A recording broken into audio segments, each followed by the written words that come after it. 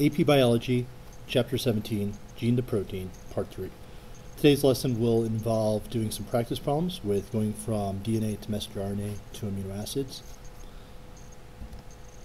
Remember that bacteria have no nucleus, so they can do transcription and translation at the same time. The messenger RNA doesn't need to leave the nucleus. In us eukaryotes, we have transcription happening in the nucleus. This is the process of making messenger RNA. Remember, we have to cut out introns and add a poly A tail and a 5' cap in a process called RNA processing after transcription.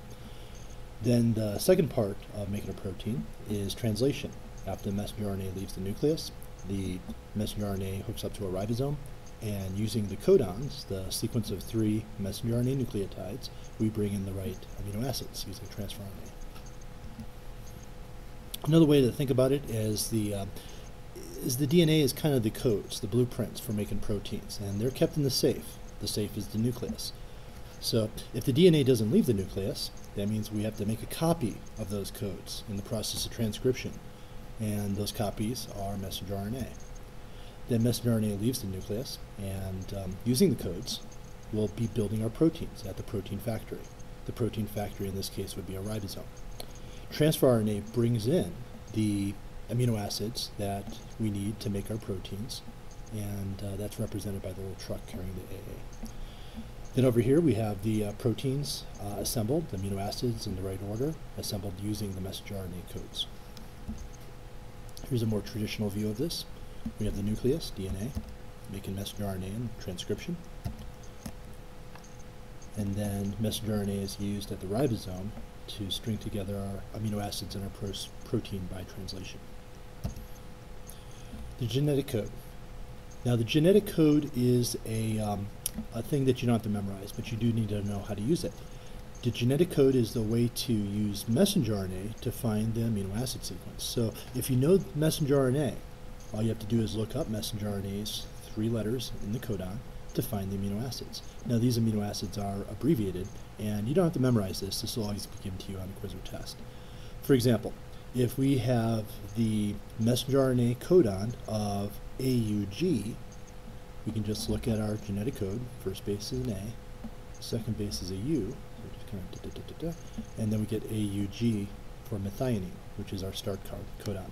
There's only one start codon, AUG, and there's several stop codons. As you might guess, start codons start the process of translation, stop codons end the process of translation, and then the protein detaches from the ribosome. So at this time, we're going to do a little bit of practice.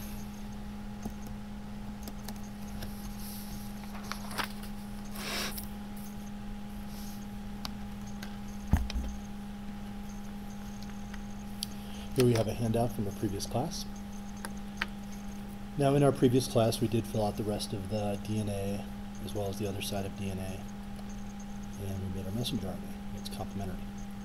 Now to figure out our amino acids, we need the messenger RNA. It's always the messenger RNA that's necessary for this. So the first messenger RNA codon is CGU. Remember, put a line every 3 nucleotides in messenger RNA so that we can separate out our codons. If you're even off by 1 nucleotide, that messes up what amino acid that's going to be coded for. Now on page 303 in our book, we have another genetic code. Let's remember that, CGU. And on page 303, we have the genetic code. Now to find the amino acid from the messenger RNA, we start in the middle. The middle of this genetic code is the first letter. The first letter that we're looking for is C, right down here. That means that we're going to focus on this quadrant, the lower right quadrant.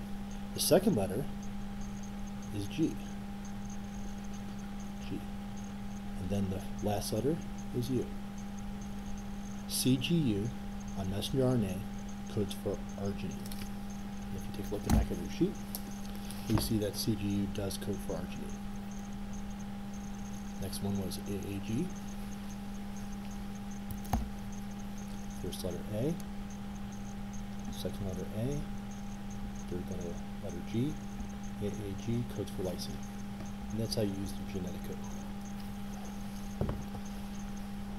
AAG lysine. At this time, I'd like to give you some time to find the rest of the amino acids at the top.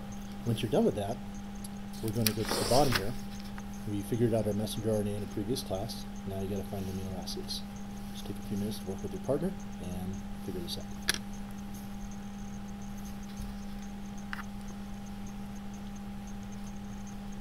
If you don't have your sheet, you can copy it directly from the sheet on the podcast.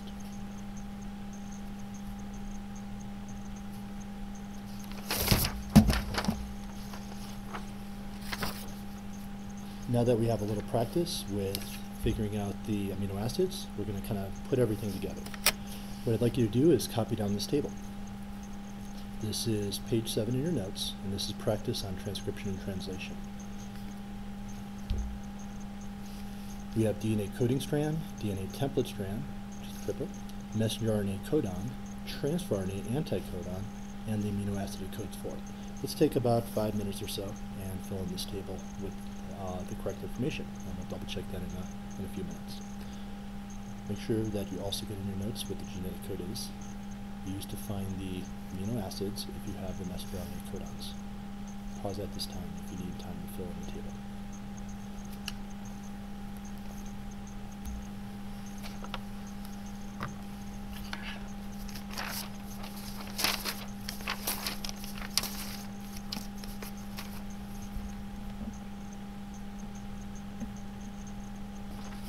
Now the last thing we're going to do is try to connect this to something a little bit more real. So let's go ahead and do our last page of notes for chapter 17.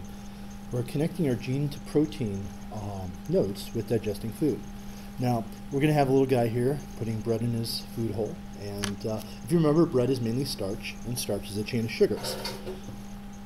Now some of this material will be stuff that we learned about fourth quarter, but let's go ahead and copy this down. We have our food coming down the esophagus, goes into the stomach. Stomach is not the major place for digestion, it's actually the small intestine. Above the small intestine you have a pancreas, and the pancreas releases digestive enzymes to break down your food, like starch, into sugars. A starch molecule is actually a chain of sugars that we can break down. We'll pause at this time. Alright, next picture. Let's go ahead and expand that area of the pancreas that connects to the small intestine. There's a little duct there.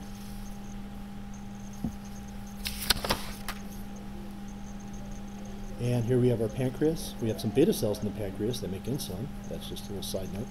Here we have some pancreatic cells making enzyme proteins secreted into the small intestine. Now you guys know how proteins are made. Proteins are made by transcription and translation. Once translation is complete, you can have those proteins secreted from the cell into the ducts that lead to the small intestine, where it can break down the starch.